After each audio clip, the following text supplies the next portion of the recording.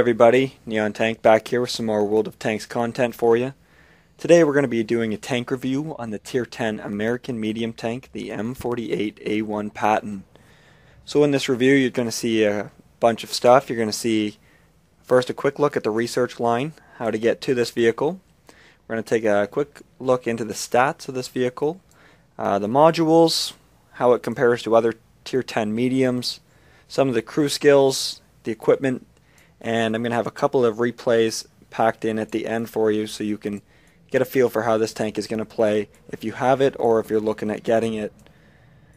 Okay, so M48 Patton. We'll take a look at the tech tree here. So this is the only Tier 10 American medium tank. So you start down here at the T1 Cunningham. Nobody's important or interested in seeing that at all. So we're going to be looking through this here. So you go through the T2 medium. Nothing real fancy going through these tanks here. The M2 medium, they all seem to play pretty alike. You painfully have to go through the M3 Lee, everybody's favorite tank. Of course not. Once you get to the Tier 5 though, the M4 Sherman, things start to turn around. Things start to get a little better. The M4 Sherman, you get to mount a pretty good 76mm, but you also get a 105mm howitzer. Can be a good tank. But then you go through the M4A3E8, which is right there on the tech tree, or you can go through the Jumbo as well and make your way back up to the T20, which is what I did. So the Jumbo was a pretty good tank. There's some good armor on the front of that E2. Then you get into the T20, which not a big fan of. It's a tough tank to play. The T20 is one of the more underpowered of the Tier 7 mediums, but in my opinion, none of the Tier 7 mediums are really any good at all. Now the Pershing is when you start to get into the characteristics that follow with the M46 Patton and then the M48 at Tier 10.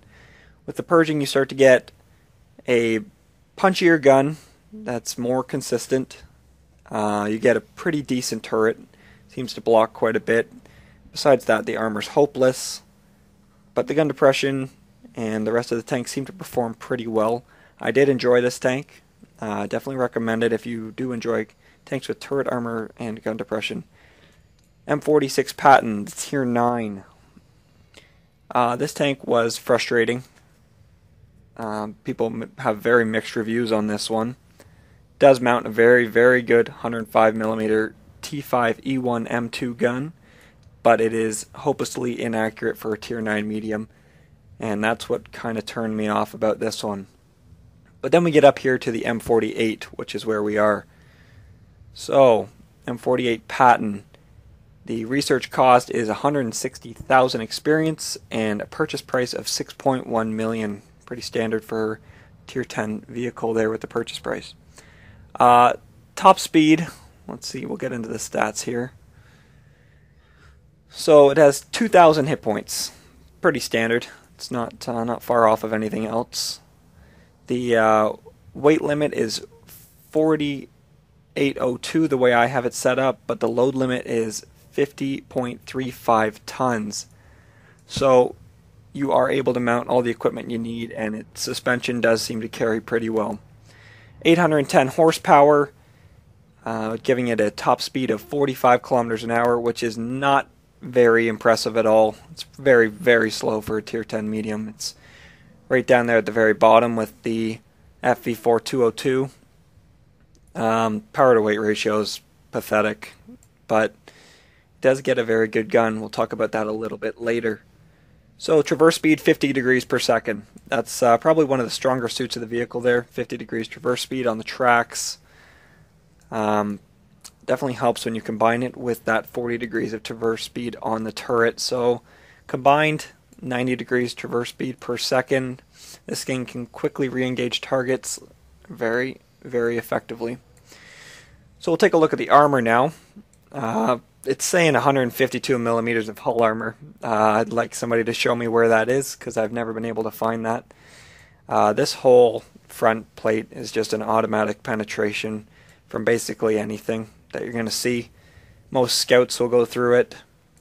All tier rates will go through it, unless it's at a crazy angle like this here. you're not really going to bounce anything, whether it be lower plate or upper plate. Take a look at the turret here. Turret armor on the front is 177.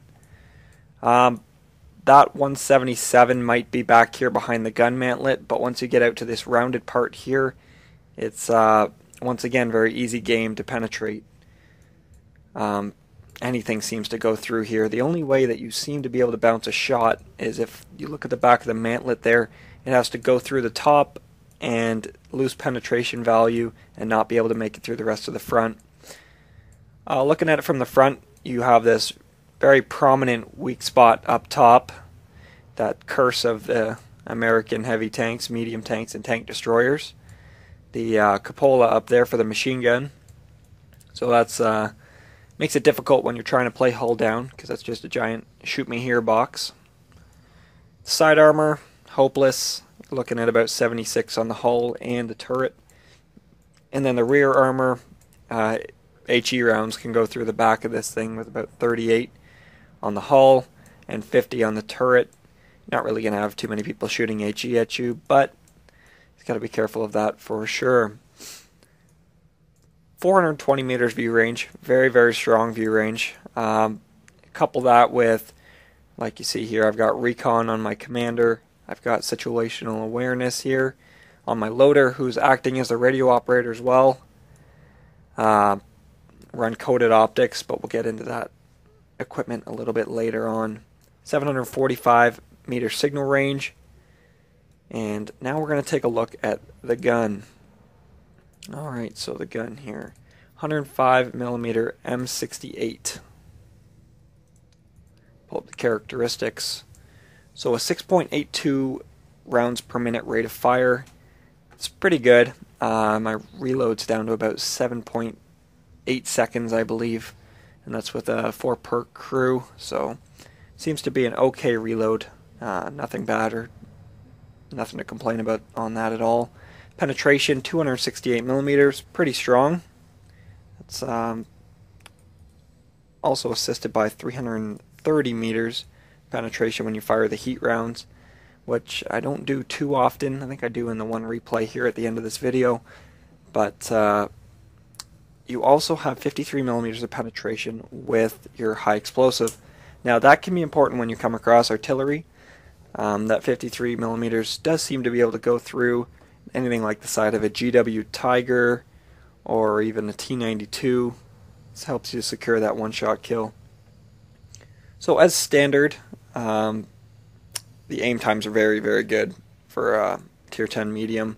I think the only one that's down is the Bat Chat.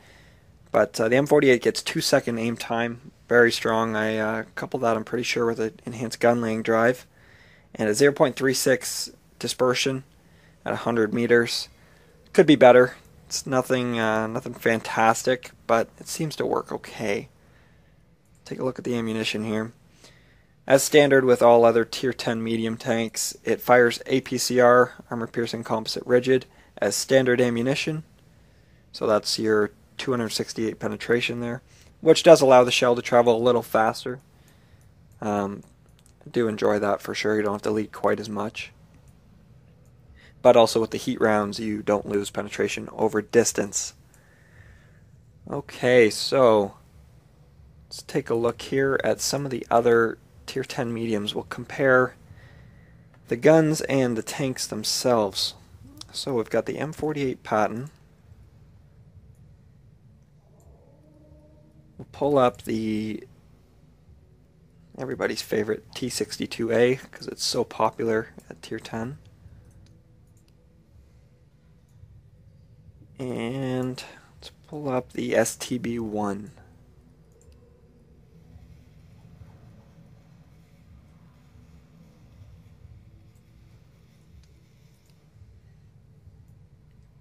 Okay, so we got the M48 there on the left, T62 in the middle, and the STB on the right. Okay, so comparing hit points, the M48's got about 50 hit points more. Nothing too major there. The M48 does weigh 10 tons more than both of these vehicles here, the STB or the T62, so it's good for if you're trying to ram something. But you also lose a lot of speed compared to these other ones. You can see here the T62, 50, 53 on the STB, and a sloppy 45 on the Patton. Traverse speed, it's actually behind both the STB and the T62A for hull traverse. They have 56 and 52 there.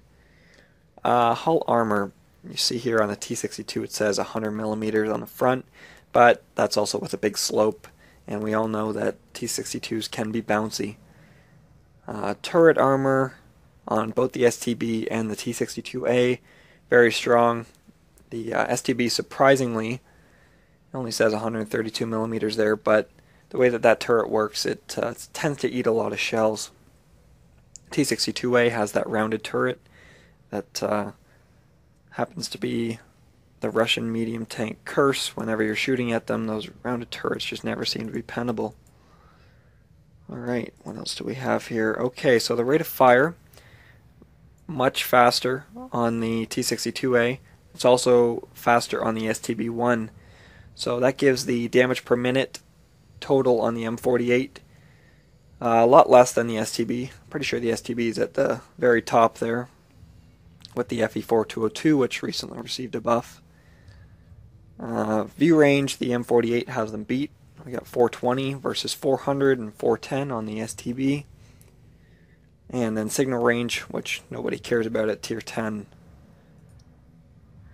When it comes to the guns, we'll compare the gun on the STB-1 here. It's also firing 105 millimeter. It's going to be a good comparison between the two.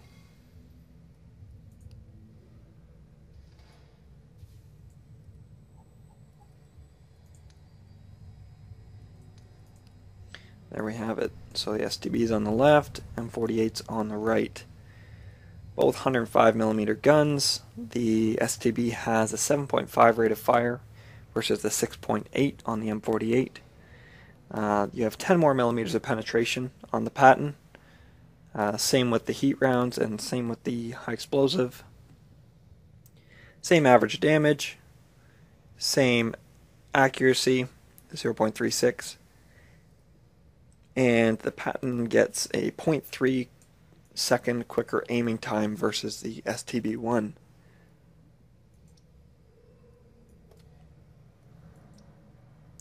Alright, so there's a quick look at comparing it to other vehicles there at tier 10. This tank also does seem to be quite similar to the FE4202 in many categories. When it comes to gun performance, how slow it is, and just the way that everything seems to penetrate it. Another thing I wanted to note here quickly, just the size of the M48 itself. If you see here, this is a medium tank, but we'll compare it to a tier 9 heavy here. I got my M103.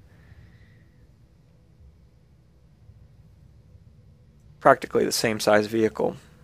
It's very big silhouette on the M48. Switch back here to the Patton.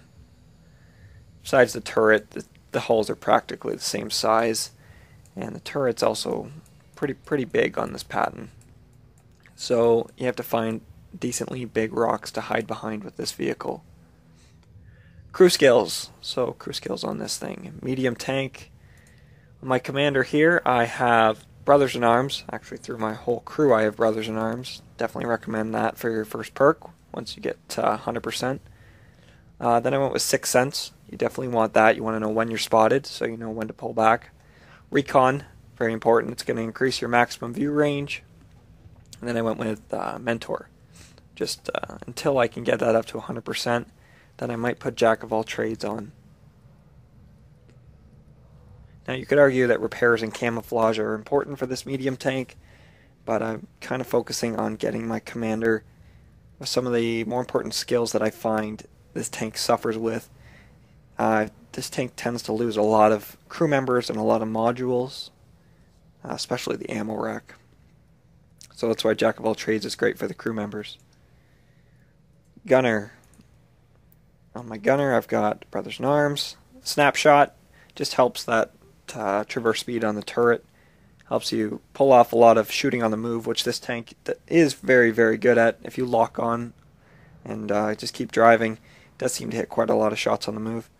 I do have Deadeye to help increase taking out enemy modules, crew members. Seems to work. I check my module damage after each battle. Seem to do quite a bit of crew damage with this vehicle here. And then I have repairs on my last one, just because nobody likes being tracked. What other skills could you go with? You have designated target or armorer, camouflage. Probably going to end up putting camouflage on my crew for their next perk, just to try and hide this tank. Its big silhouette seems to get spotted even though it has the view range. Take a look at the driver next. Gets a lot of great driver skills here. Brothers in Arms. Smooth Ride. Smooth Ride is great on this vehicle. Helps those shots on the move once again.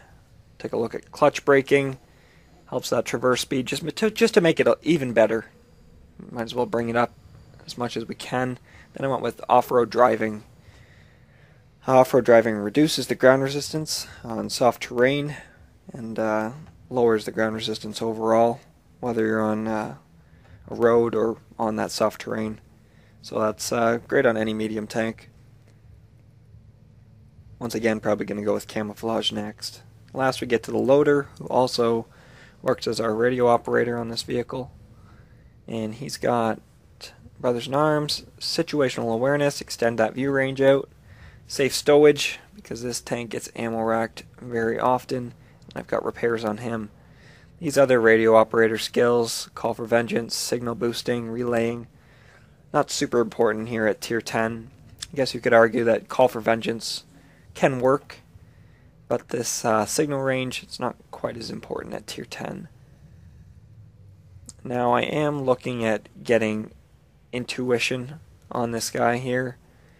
I do tend to switch shells quite often, as you're going to see in the coming up replays here. You'll find that I switch between my APCR, my heat rounds, and even my high explosive when I'm trying to hunt down those artillery. And we'll throw camouflage on him next. Okay, so equipment for this vehicle. Gun rammer, obviously. Any vehicle that you can put a gun rammer on, definitely recommend it. Just helps bring down that reload by 10%, which can be massive.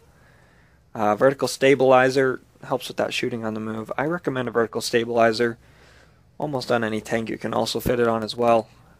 The only tank that doesn't get it that I think should is the Cromwell, but things overpowered down there at tier 6 as it is. If this thing here could fit a vertical stabilizer, it would be even better. But it's a great tank. I'll have a full tank review of this coming up shortly. Back to the M48 Patton. My last one I went with coated optics. Don't tend to sit still too often in this vehicle, so on the move it's going to add another 10% to my view range. So once you put the coated optics, the situational awareness, recon, 100% crew, this thing seems to be pretty good at spotting enemy vehicles. Could argue binocular telescopes, but once again I don't really sit still too often. Ventilation would help bring down the reload just a little bit, and I'm actually thinking about switching that out for my coated optics, but still thinking if that's a good idea or not. I do tend to spot a lot of vehicles with this. Alright, so we'll just take a quick look at personal stats on this vehicle.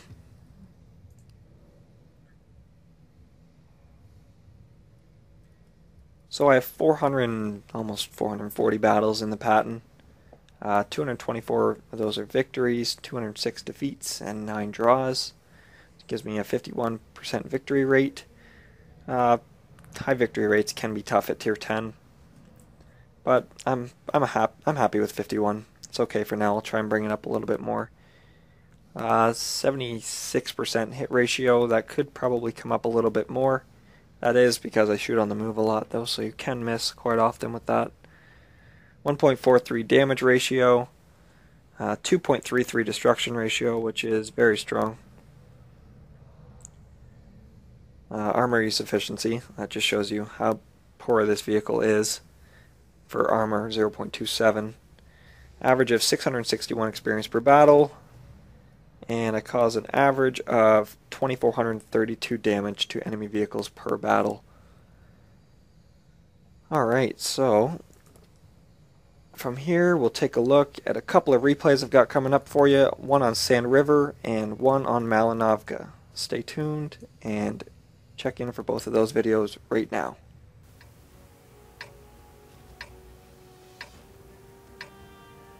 Okay, so we're here on Sand River, Tier 10 battle. We're in our Patton. We've got Scissor Tech and Pirate, both from the clan UAW here. They're in their Batchat 25 tons. And we're headed up to the north, about A0 corner there, up on top of the mountains, and we're going to see what we can do with our medium tanks. So they're going to zip by us there. Same with the 1390. This tank can't really keep up with those medium tanks. They are excessively fast, and this one is just not quick enough.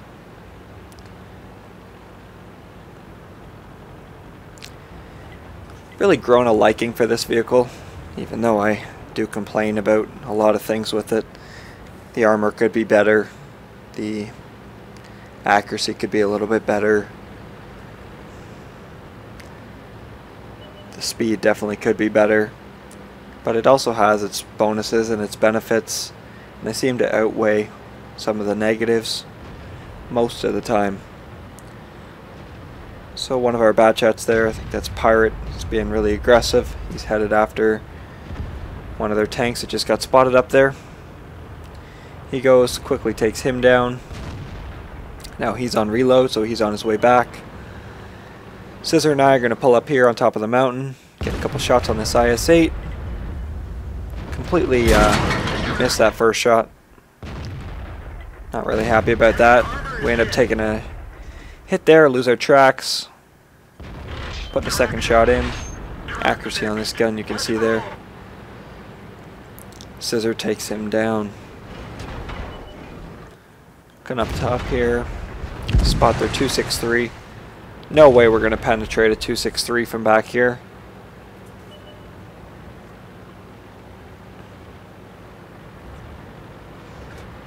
Going downhill, we can pick up some speed. You can see we just got hit there. I think that might have been the Tiger 2. Just blew our tracks off. Gonna come around and circle this Ferdinand here, and he gets ammo racked, which is always nice. So now we're gonna take a look at the 263. Lock onto him.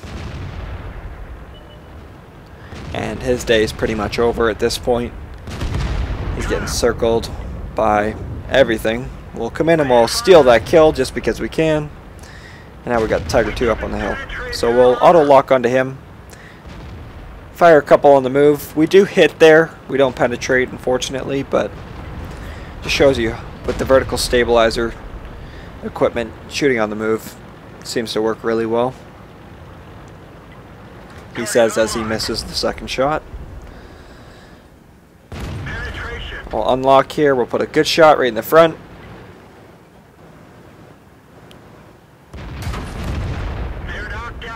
And we'll put the second shot in and we'll finish him off. Pirate gets taken out by that T-30. Gets a little aggressive there. He picked up quite a big chunk of damage, even though he was only in the battle for about 3.5 minutes.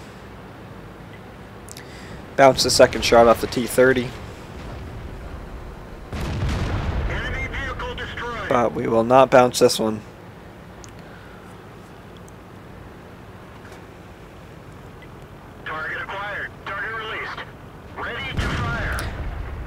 So yeah, I'm gonna bite my own tongue here. I was complaining about the mobility on this tank. It's not fast, but you can also get yourself into more trouble the faster you are, so I guess this thing can try to keep you out of trouble by only allowing you to go 45 typically. But those positions when you want to shoot a 5100 like this here and then race up over the mountain without getting shot, just not possible with 45 kilometers per hour.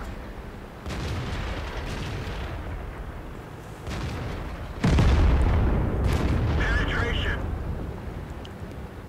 5100 takes a beating, and we start spotting some other tanks that out in the field here. Plant one into the IS-3. Scissor Tech sweeps in.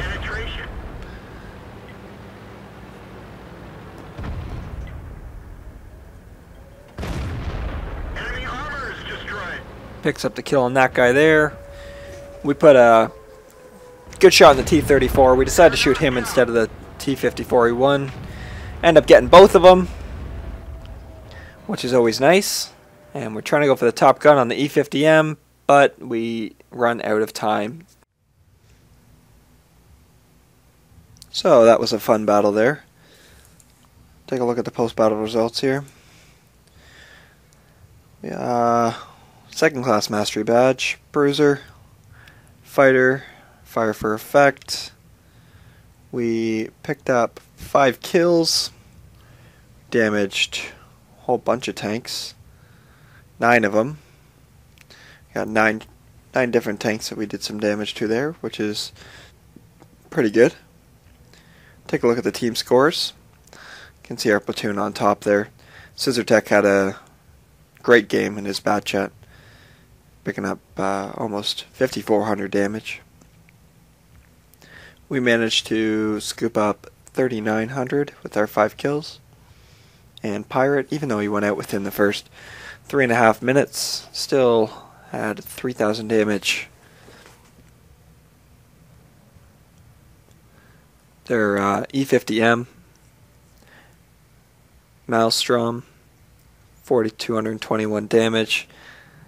It's a tough loss for him there. His team didn't really perform quite the way they should have. But I think we just overcame the top of the map and really turned the tide there. Take a look at the detailed report. Fired 19 shots. We had 14 hits and 12 penetrations. We only received 4 hits. 2 of them penetrated. 2 of them bounced, surprisingly. That's not typical to have a 50% ratio like that, but it can happen. So I don't run a premium account, but we made a 7,400 credit profit and 927 base experience due to a mission. I'm not sure what was going on there. It might have been that 1.3 times for the platoon play. Ended up pulling away with 1,390 total experience from that battle. So let's take a look at the next one here. Out on Malinovka now. Still in our M48 Patton. Still platooned with Scissor Tech and Pirate. These 2 clanmates I play with quite often. They're definitely capable of carrying their own weight, and when we're together, the 3 of us are a pretty deadly combination. So Scissor's there in his T-57 Heavy.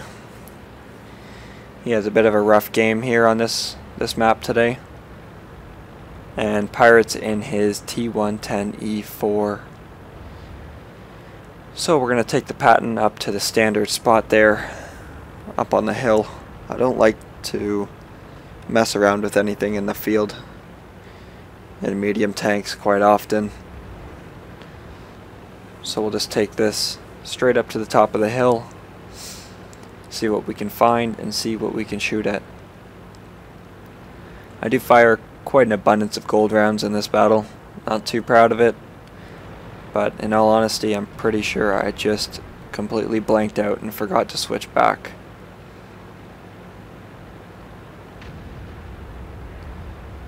So in chat there I'm calling for some help up on this hill, noticing that I might not be the only one going up.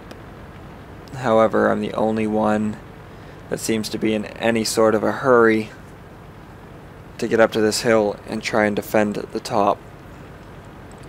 We've got a pretty standard layout for our tanks, and the enemy team only has 1 artillery, which is nice. We don't have to worry too much about him. He's focused on Scissor all game anyways. So we spot a tank there, tee him up. We get spotted, 6 cents goes off, so we're going to fall back. You can see just waggling the tank just in case anybody's looking at us. Just gives anybody a more difficult shot.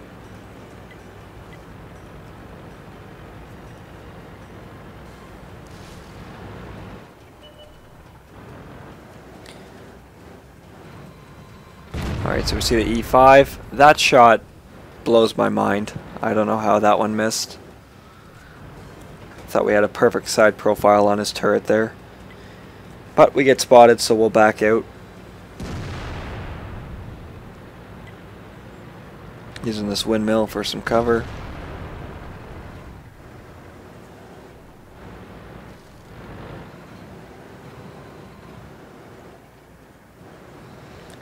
And it's around this point that I notice they have not sent too much up the hill.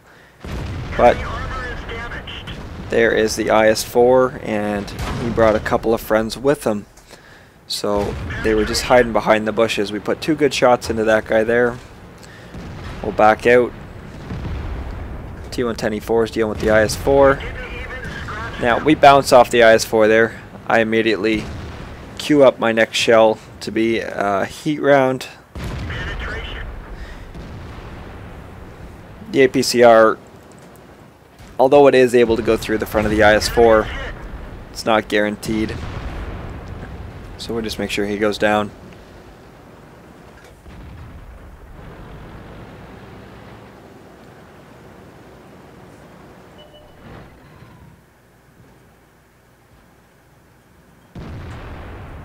See the Foch down there? Good shot in the side of the Foch. Now we know he can't see us from here. We're not spotted. Take another blind shot. And there's the E5. Plant 1 the side of his turret. This one actually hits him.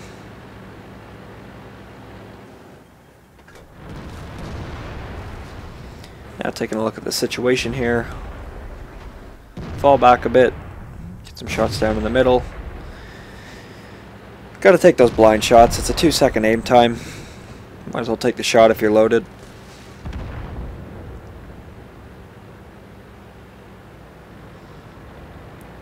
But let's take a look at how this tank's gonna perform right here.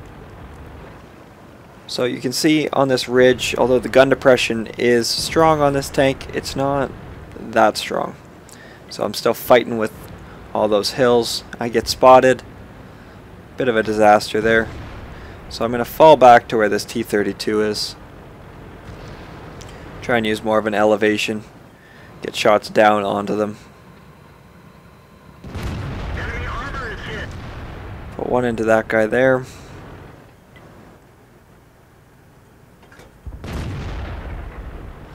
Pirate ends up finishing off that guy, and we see the T-62. So we'll take him out. Gun performance right there, pretty stellar. Every time we were loaded, we pulled the trigger as soon as we could. So we're using our versatility, realizing the situation, might as well rush down the hill, keep up the pressure on these guys. We get down to this building here. And it's around this point that I stop and realize I am in no man's land. So T-30 over there, he doesn't see us until we shoot. So we shoot, we get spotted. And we bounce a shot from the right, which I'm guessing to have been the Foch 155. But the T-30 penetrates us. You can see right there, side of the turret. It's just never going to bounce on this. However, if this was an Object 140, you never know. Right through the upper hull there as well.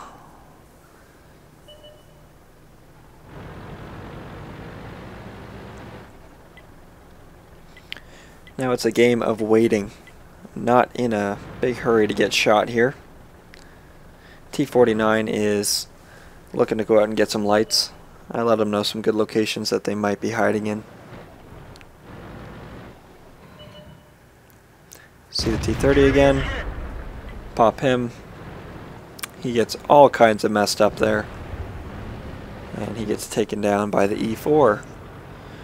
That E4 keep an eye on him. He has a pretty stellar game.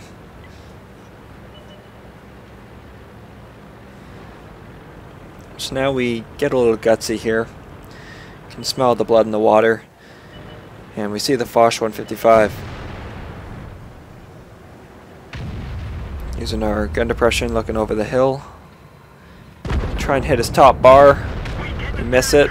And now we are between a rock and a hard place. Get smacked by him. AT-15 on the side. Really nothing we can do. And he finishes off our game on this one. Okay, so another decent battle there in the Patton.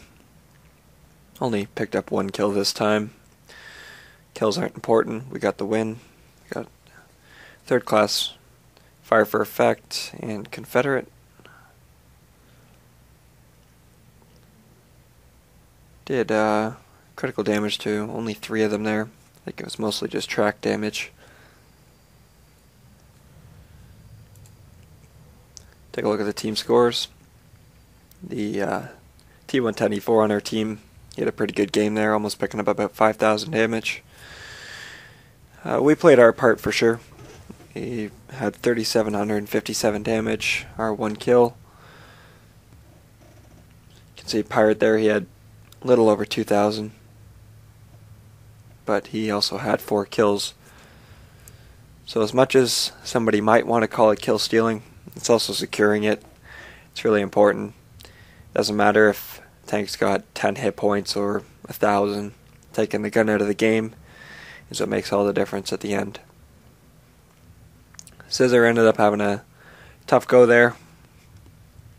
It's alright, he normally shows me up in all the other battles anyways, so I'll take him on this one. Quick look at the detailed report. Fired 16 shots, 13 hit, 10 penetrations. We received 8 hits, 5 penetrations, 3 non-penetrations. Actually managed to block 980 damage. It's funny, I'm talking about how the armor doesn't work on this tank, and through these replays it has been working, so not sure what's going on with that, but I'm not complaining. So we actually traveled almost 2.7 kilometers, so we had a good haul there through that battle. Did almost 1,000 assistance there. Now we lost quite a bit of credits. You can see the auto resupply ammunition was almost up to 40,000 credits. I did fire all 8 of my high explosive anti-tank rounds, and that's expensive. I probably shouldn't have fired them. I did need them to go through the IS-4, but just got kind of carried away with them there. We pulled off 753 base experience for a total of 1,130 with our 377 for the personal mission payout. And overall, pretty solid battle once again for the Patton. Okay, so that's our look today at the M48A1 Patton. Overall consensus on this tank, it can perform well in the right hands. It's decently versatile. It's not really too situational. It can get the job done. Definitely lots to look forward to through the whole line. Anything past tier 5, it's pretty fun to play. Lots of opportunities. And I actually have another video of this vehicle I'll be posting. Battle I had on Abbey. That was an absolute heartbreak. Yes, bit of a spoiler there, but I'll have that video up shortly. Alright, thanks for stopping in, guys. Thanks for taking a look at the M48 Patton.